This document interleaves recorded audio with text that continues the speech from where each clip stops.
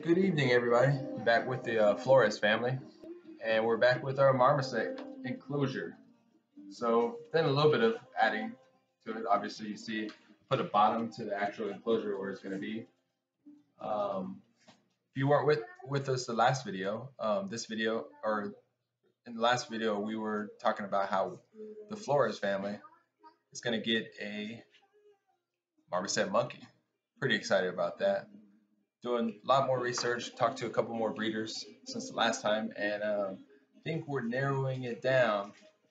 Pretty sure we might use a certain person. We have about two people that we're gonna really right now. It just comes in right time, right place. So we'll see what happens when we get a monkey. Um, if I didn't say in last video, we're having a lot of family come for the holidays, just like everybody else. We actually live in Virginia, and most of our family lives in Texas, so they're coming over to visit us. And I mean, when I say everybody, I mean everybody. So it's going to be pretty exciting. So we decided that we're going to have to hold off getting our monkey until probably the beginning of next year, just because nurturing a new animal in our house when it's all wild and stuff. Which I will say that if you're ever going to have any kind of animals and you have a big family or whatever, don't shy away from having your animals around all that, because when it does happen, they're gonna freak out. So you might as well put them in there. I guess just start it off crazy.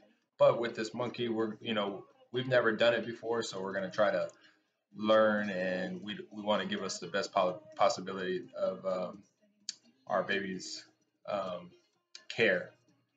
So anyway, into our enclosure, as you see back behind me, the last video, all I had was just the frame, and I decided that it's going to be some doors. So look, I have some doors here.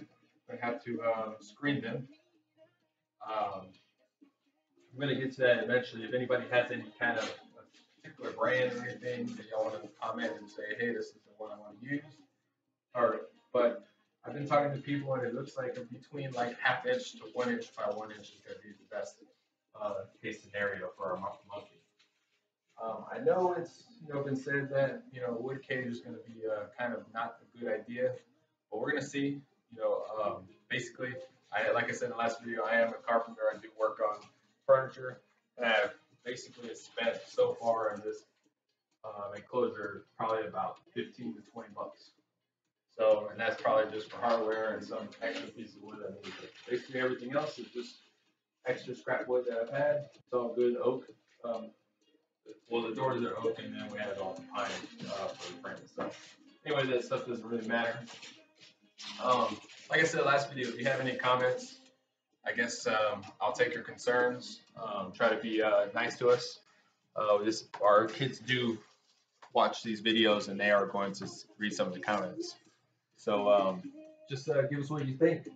We're going to go with a farmhouse style with this, and I'm pretty excited. We've been doing more research, finding more stuff. Also, if anybody has a marmoset in the Virginia area and would like us to come cuddle it and pet it, we're more than welcome to come do that. Anyway, I think that's about all we have tonight. I think next video, we might even give you the name that we thought of for our baby marmoset. I don't know. But hopefully you'll meet the other half of the adult Flores family, Mrs. Flo.